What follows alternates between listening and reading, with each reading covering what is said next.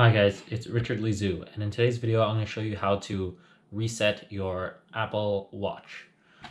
So,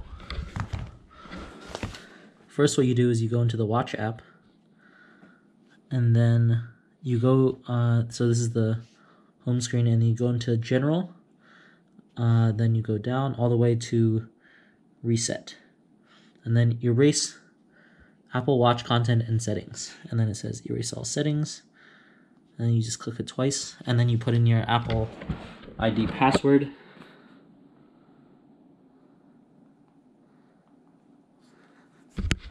And then you enter it, and then it starts erasing. So first it unpairs, so it's unpairing right now. And then you just wait, and then it should be done.